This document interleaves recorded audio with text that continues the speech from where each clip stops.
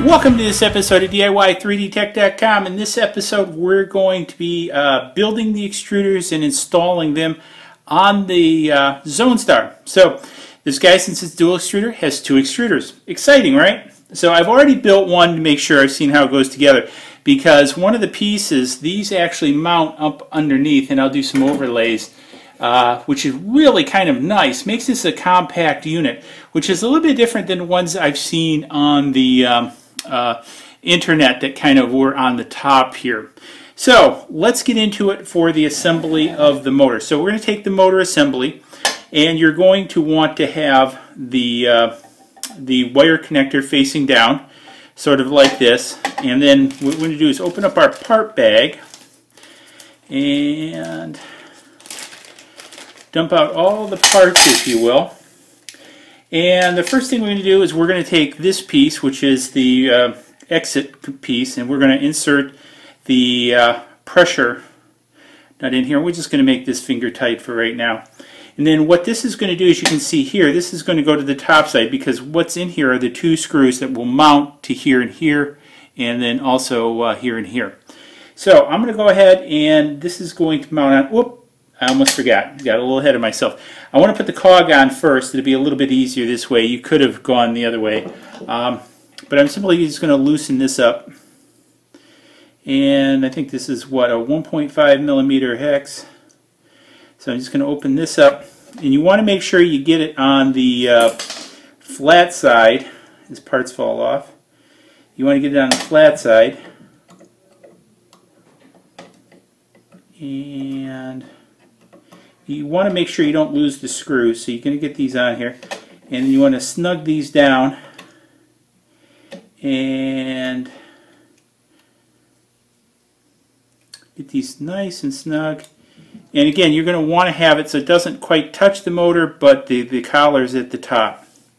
So now that we've done that, we're going to fetch back our spring here, and then what we're going to do is we're going to put this at the top here, sort of like this, and we gotta get the right top, because as you can see, these are actually indented. So one side's not indented, one side is. So you're going to take the longer black screws here and put these in here, and then what these are going to do is actually go inside. Okay, so now with this mounted on here, you see there's a nice little gap here to offset this from the top of this motor housing. And the next thing we're going to do is we're going to take the pinch wheel and install this.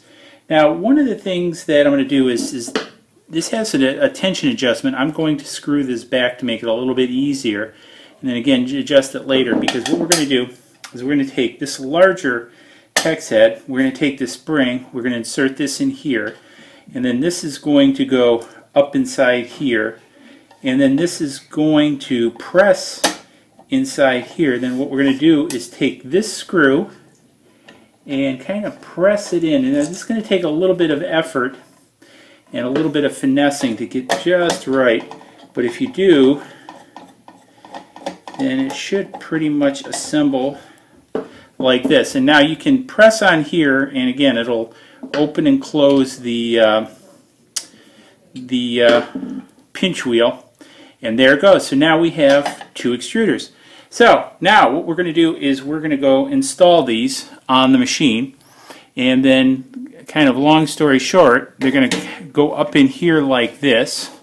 So what we're going to do is take this, insert this here, and then we're going to find the first screw hole, and we're going to take this M3 and screw this in here. Let's get a little bigger screwdriver, get a little bit more torque on it.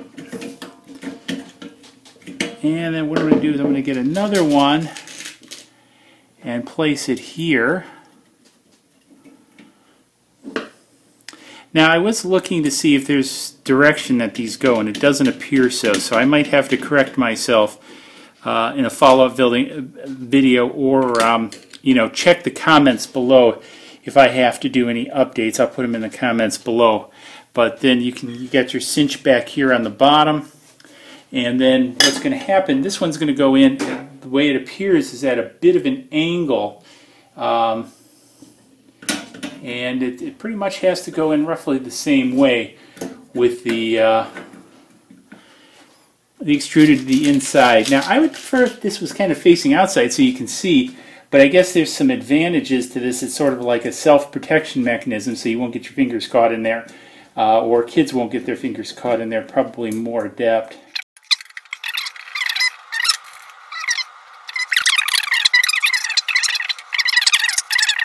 So there you go. We now have the extruders built, the extruders installed. The only thing we have to do is put our tubes on. I'm going to do that off camera. Pretty simple to do. I don't think I need to show that.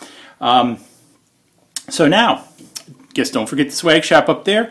And in the next episode, when we come back, we'll start installing all the electronics, which is going to be probably the most complicated piece of this whole build. Because again, the mechanics of this thing, super straightforward, no issues so far, no missing parts. Big thumbs up for that. Thank you, Gearbest. Thank you, Fernie.